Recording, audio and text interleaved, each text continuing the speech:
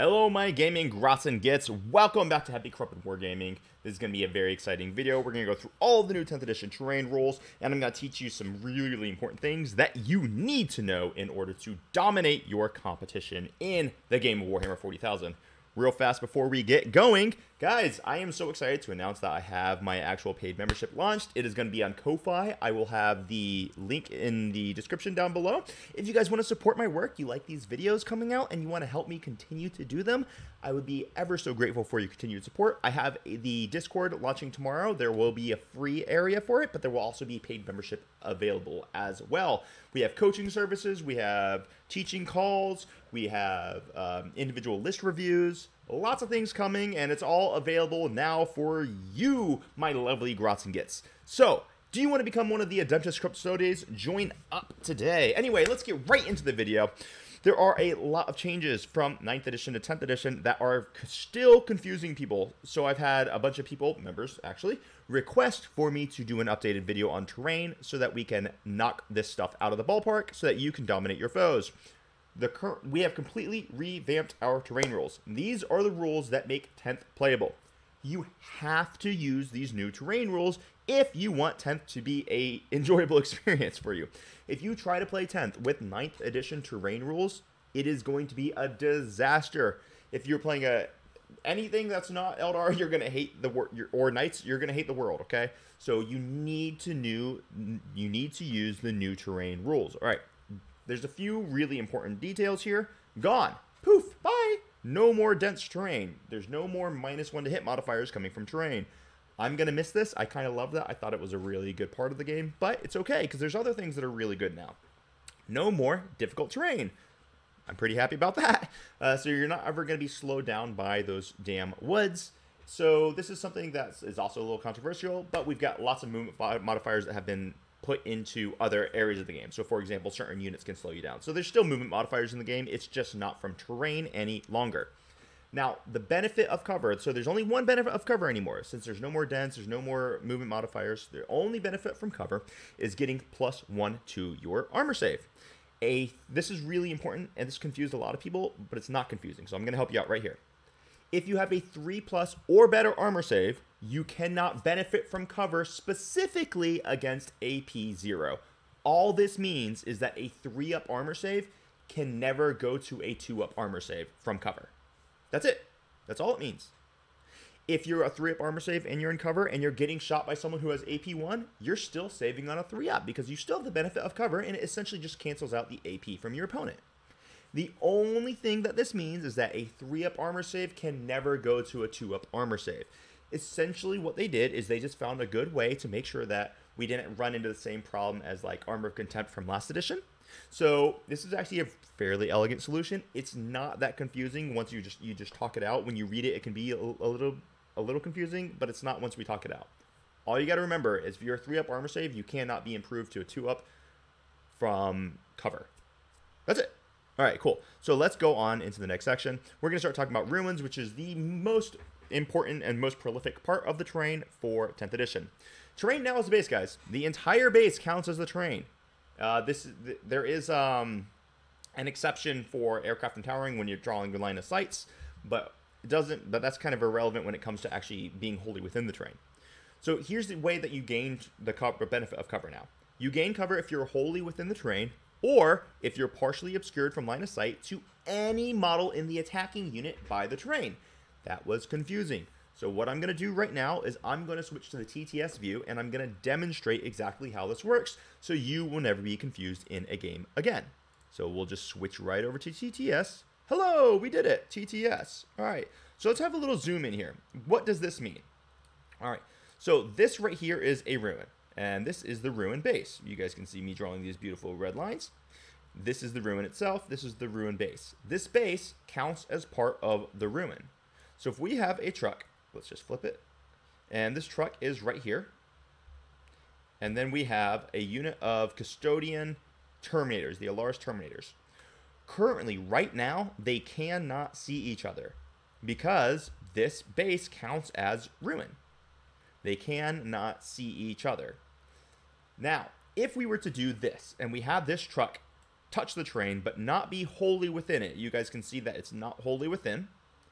Currently, what happens is these Terminators can see this truck, but this truck cannot see these Terminators. This truck is also not partially obscured because it is now visible, so it does not get the benefit of cover. So this is a very bad place for the truck to be. You either want to be not in terrain, or you want to be wholly within terrain, okay? So this truck is right here. No one can see anyone.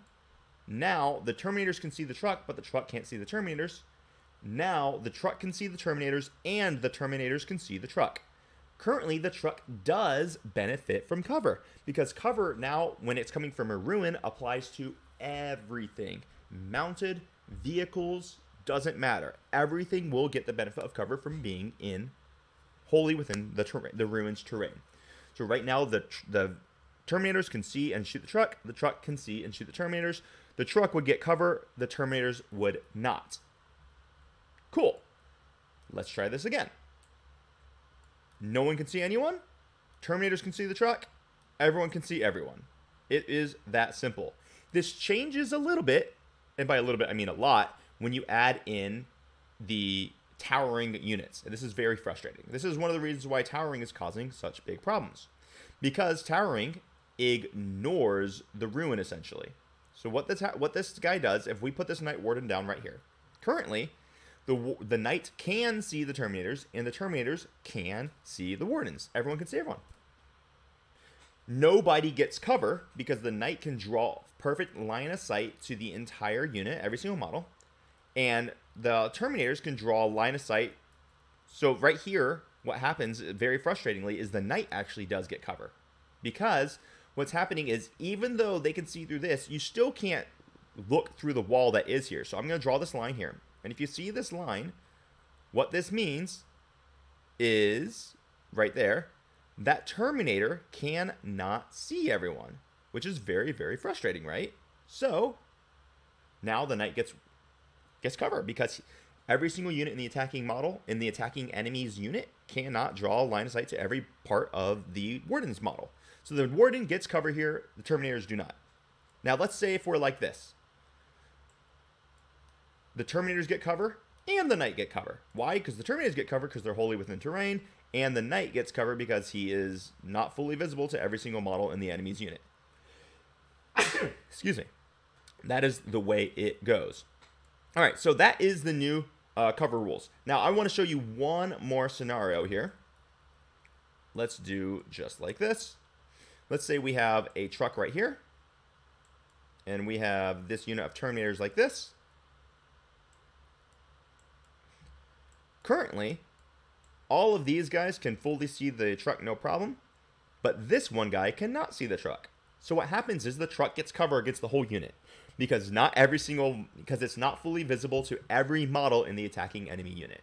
Even though these guys can fully see the truck, he still gets cover against every single one of these attacks. It's annoying, but it's the way it is. So essentially in 10th edition, everyone will always have cover.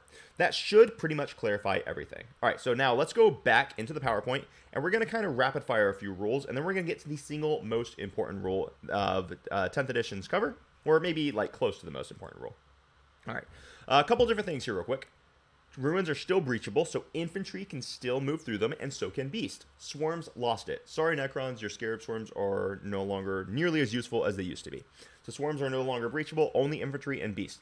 There's an interesting interaction where sometimes you can have a leader who does not have the infantry keyword join an infantry unit, and that entire unit counts as having the infantry keyword.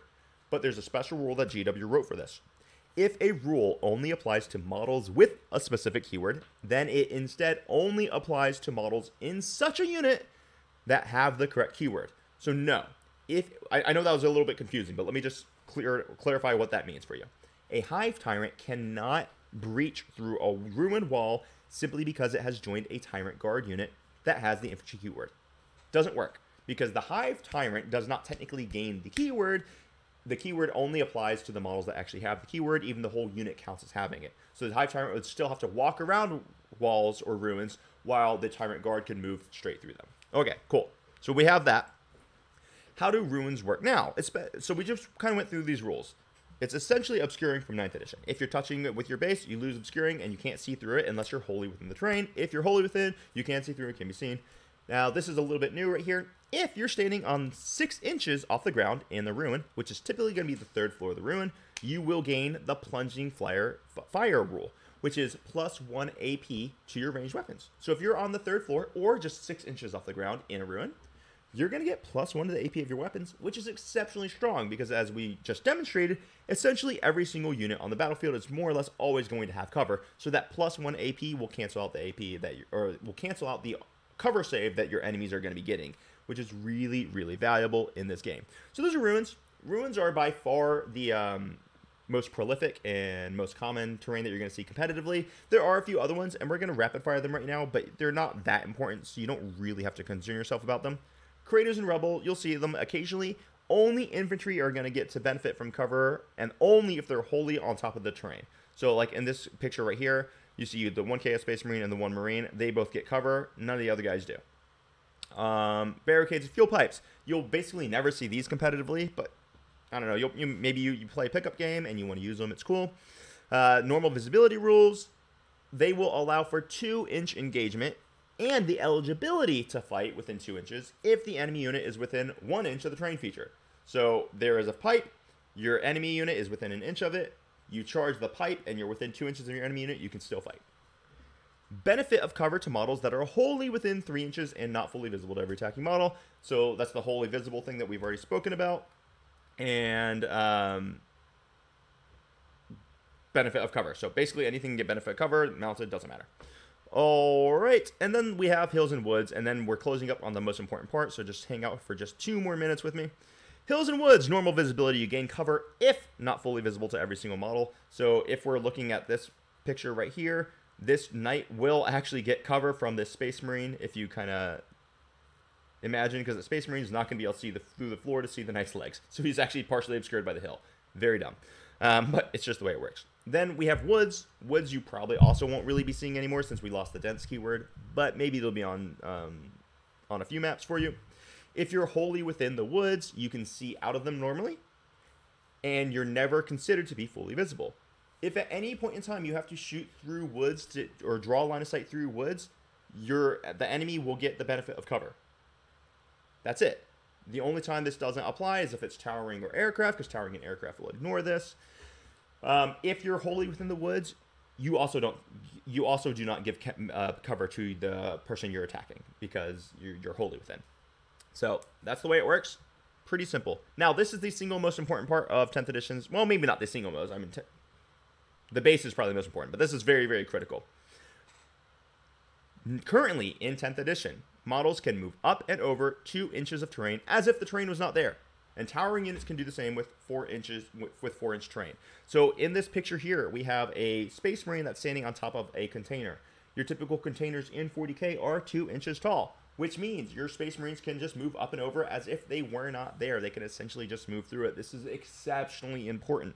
If you have a Beast Boss and Squigosaur, if you have Bikers, if you have a Dreadnought, you can just move right over these things. This is very critical for planning your movement phase and how far your units are going to go. Knights, on the other hand, can move 4 inches. I want to show you guys something on the TTS before I let you go here. Let's head back to the TTS map. Cool, here we are. Now we have this knight. He's hanging right here, and he wants to charge these Terminators. Well, this part right here of the ruin, if we zoom in on it, this is 4 inches. Sorry, I'm on 2D. Let me switch to 3D for you. This should be about 4 inches. This should be about 6 inches. So this guy can cleanly, freely walk right over this if he wants to end up charging into our Terminators. This is a very powerful unit. This is why towering units are a bit of a problem for the game right now. If you had a crater, your truck, your Terminators, they can walk right over the crater, or not the crater, the crates, the industrial crates. But your towering units can walk over 4-inch tall areas. This is so important. Don't forget it when you're planning your movement phase out. As you guys have seen in 10th edition, essentially everything will always have cover. And that is basically what we have to talk about when it comes to 10th edition terrain rules. So remember, guys, your infantry get to move straight through these walls. Your big boys cannot. They have to go over and around unless they have towering and they can walk over 4 inches. So he could walk over here, but he could not walk over here, for example. So just remember all of your rules. Review this video a few times if you need to. That's the way the game goes. We love being wholly within terrain because when we're wholly within terrain, we always get cover regardless of whether our opponent has towering or not. And until next time, basically, everyone, I hope you enjoy some Happy Crumpin'. This is Terrain 10th edition. Be on the lookout for the Discord opening up most likely tomorrow. We're going to have a really, really robust conversations. It's going to be a good time. There will be a free access to the Discord, and there will also be the opportunity for paid memberships if you want to support me in my journey to bring you the best, highest level, most educational 40K content on the internet. Until next time, my Happy Crumpers, Happy Crumpin', enjoy your lives. Leave in the comments if you have any questions, and I can help you out with any things that you might need. All right, everybody, have a great day.